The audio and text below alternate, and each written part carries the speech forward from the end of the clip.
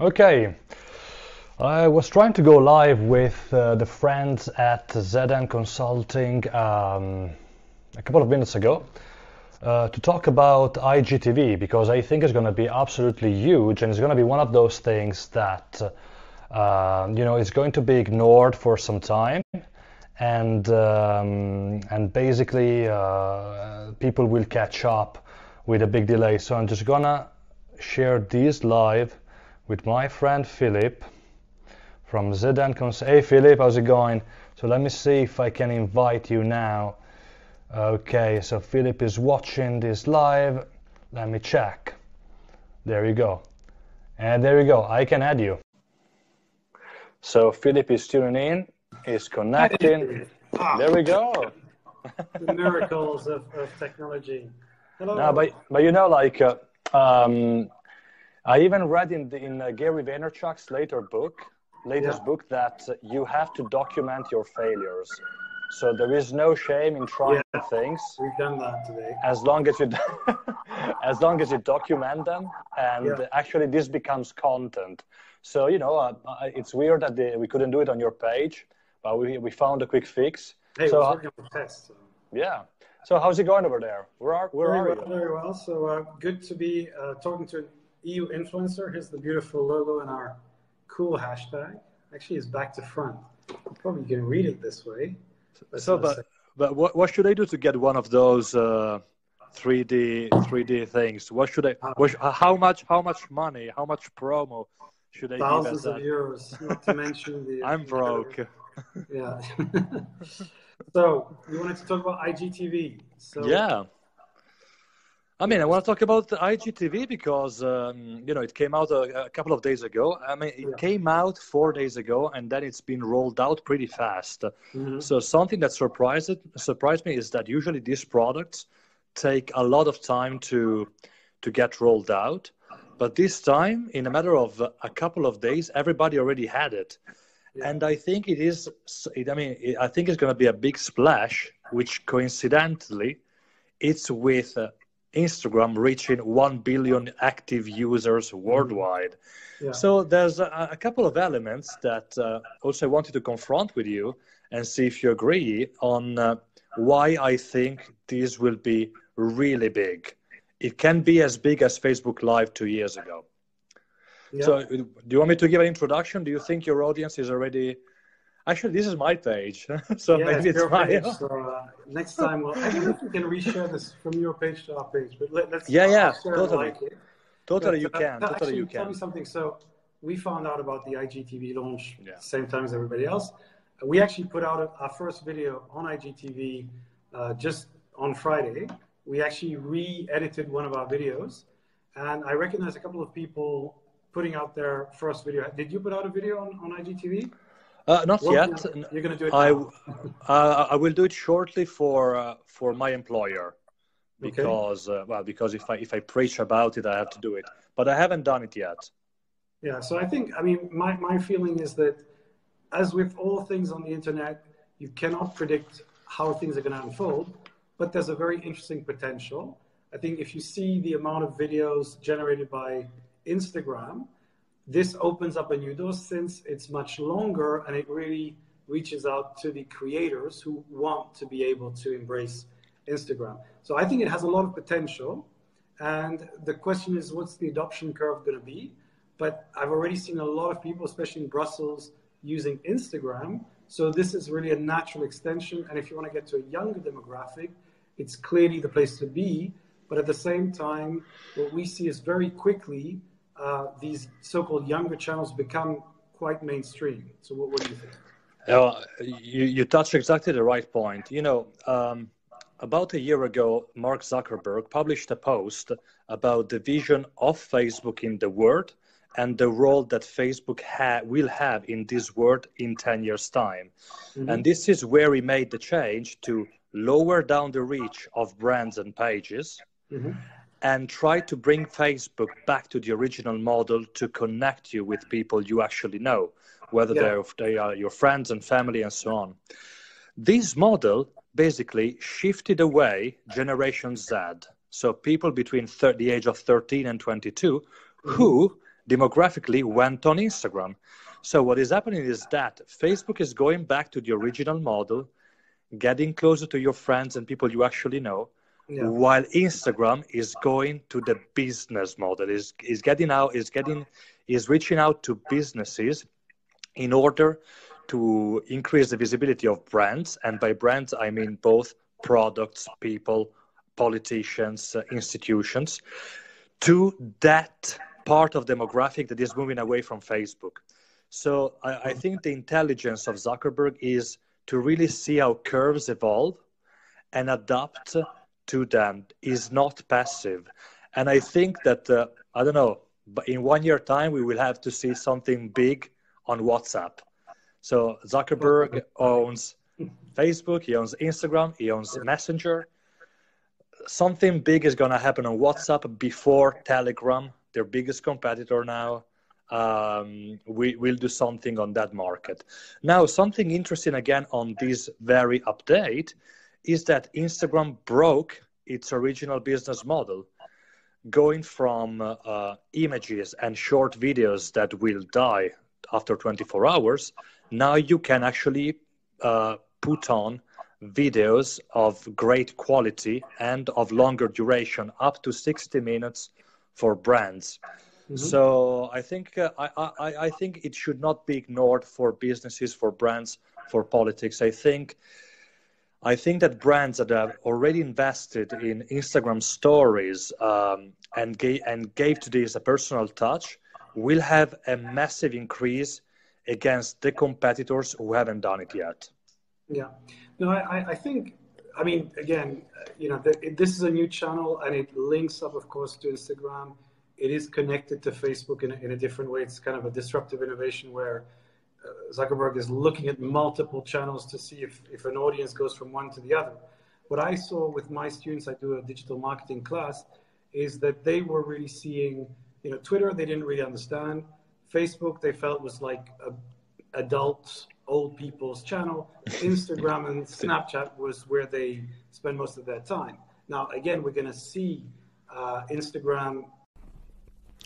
Unfortunately, we just crashed the previous live. I think we were sharing too much knowledge and the platform just couldn't hold it. I'm going to see if I can reconnect with Phil. I'm going to send him a text straight away. Hang on a sec. I'm going to see if I can reconnect with him. So we were talking about IGTV, and I thought it was a great conversation. Maybe the bandwidth wasn't good enough for two connections at once. There he is. I feel sorry about that. We crashed, but let's keep it going.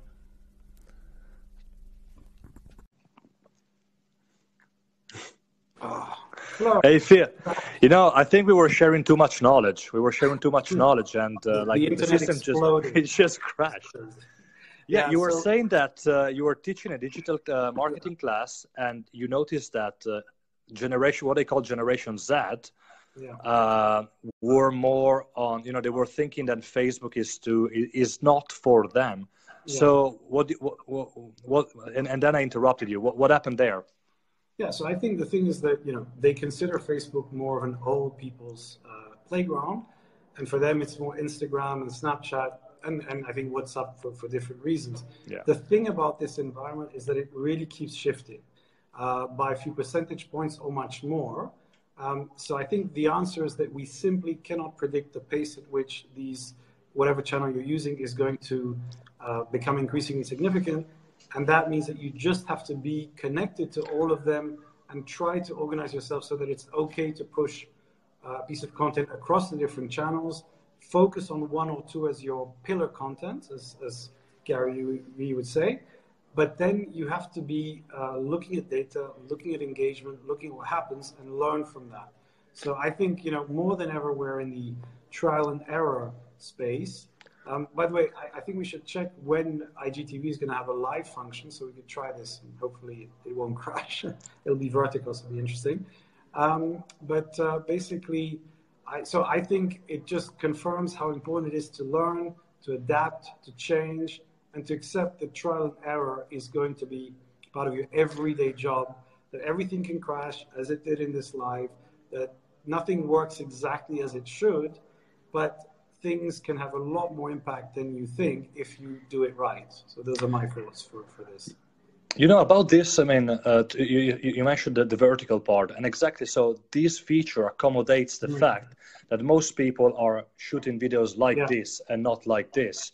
So Zuckerberg actually he saw this trend and accommodated it, and that's also the way you should act with your audience. If your audience is shifting away, in my opinion, whether you're a politician, you are a big brand, or an athlete, you have to go where they go. Yeah. They will not adjust to you. There is so much information and so many other brands they're following. Their loyalty cannot be just for one person, considering how many feeds we scroll through in one day. Then the big question is this feature going to steal users from YouTube, from Twitch, from Snapchat? I have some thoughts about it. Yeah. Personally, I don't think it's going to steal users from YouTube. Firstly, platforms are not votes. You can give one vote in an election, but you can be on YouTube, you can be on Instagram, you can be on Twitter. That's completely up to the individuals and to the community you are addressing. But if you go on YouTube, you go to look for a video most of the time. It is a repository. So let's say most people, we always talk about the Euro bubble, but most people, even in Brussels, now are looking at World Cup highlights. So they go on YouTube and they type Germany versus Sweden highlights, okay? You cannot do that on Instagram. On Instagram TV, firstly, you have an automatic playing function, which I think will help YouTube maintain its business model. Like, you wouldn't really search for specific content on IGTV for the time being. And this is the unique selling point of YouTube, a massive repository of videos of good quality. On IGTV, I think at the beginning, a lot of brands and people and figures will just go and publish stuff the way it is, and that's the way it should be. But more and more, the audience will be demanding, and they will expect perfect videos between now and the next 3 to 6 months. This is my prediction. Yeah. So I think that, what you said at the beginning is it's all about change. And that's how we, the company, my company ZN, stands for Zeitgeist, which is the spirit of the times. And it's about the importance of constantly recognizing change and following the audience where they're going. In terms of the split between YouTube, I think YouTube has a very important role to play and is staying there in the background. I think it's going to be very interesting to see how the vertical format works, because it's true that that's how we consume video nowadays, and YouTube doesn't really connect directly to that. So this could really be much more effective mobile platform. But my feeling is that, kind of the different platforms kind of readjust and maybe become more specific for certain different kinds of needs. And who knows? YouTube could also come up with its own vertical format 6 months down the line or earlier. So nothing is fixed in this environment, but it's clear, I think, that IGTV is going to be very interesting, and we're going to be playing with it, and hopefully we'll see what we can do. So we'll be seeing you more on IGTV, I guess. Maybe. My community on Instagram is a bit different. I focus on my second life, which is the fitness industry. So I made the decision to divide my platforms according to the community I'm addressing. Is that something you would recommend to brands? Because, sometimes you have brands that they sell different products. And when I mean they sell different products, I mean they produce different type of content. Yeah. So let's say, is that something you would recommend? Like, if you are a company or a person or an athlete, would you send the same content in every platform, or you would say, okay, what I'm saying on Instagram is more interesting to people interested in dieting, while what I'm saying on Facebook is more interesting for people talking about communication and politics and so on. So is that something you would recommend? And also, how would you do that for a political figure? Like, would you divide that, or would you stick more or less to a solid format that can be reused across platforms? Yeah. So I think in theory, you want to split, according to audiences, stuff like that. So I think it makes a lot of sense. In practice, you need to be a lot more flexible. We do our Facebook Live on Facebook, of course. We're putting more informal content. We experiment more on Instagram because we have less of a client audience. And then I've done these hyperthinking minutes on LinkedIn, which is more like practical advice that, feels more businessy. But to be honest, and on Twitter, we put, different kind of content, more of a image, quiz, things like that. Now, the thing is that I don't think you should be too dogmatic, and I don't think you should think, oh, yeah, I can only put this stuff on Twitter and only this stuff on Instagram.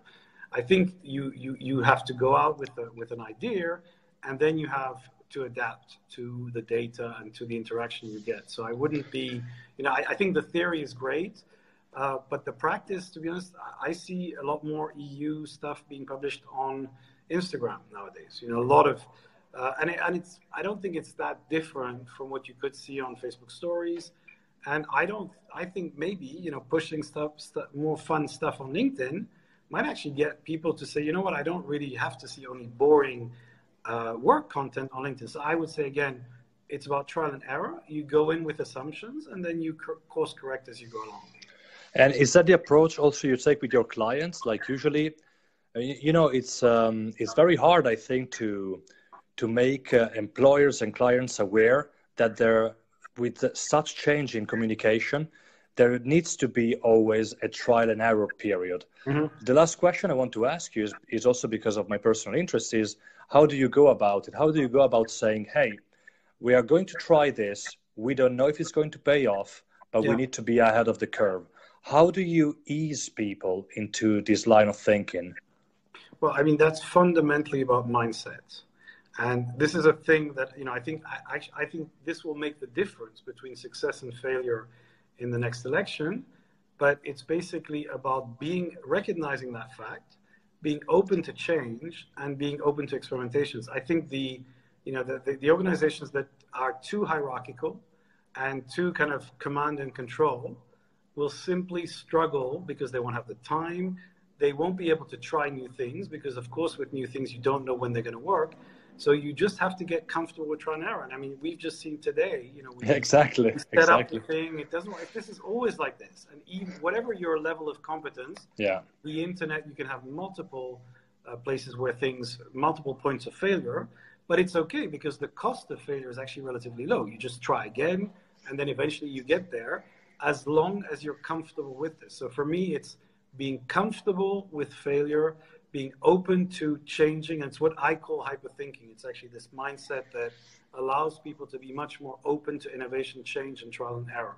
So that would be my suggestion: become a hyperthinker. So since eventually we did this on my page instead of Zedan, I'll give you the opportunity to promote one of your latest or upcoming projects that then I will add to the description. What are you working on? What do you think people should know about the work of your company right now?